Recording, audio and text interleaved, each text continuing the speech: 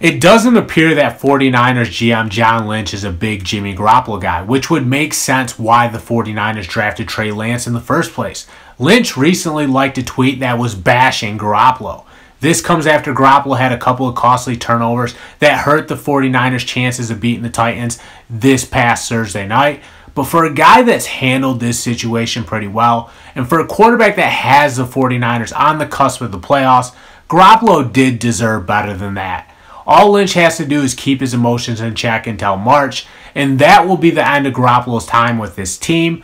Lynch claims it was an accident, but we all know better than that. Besides, it's Christmas, and it's the wrong time of the year to be dropping bombs on anyone, especially if it's one of your own players. I'm John Kuzma.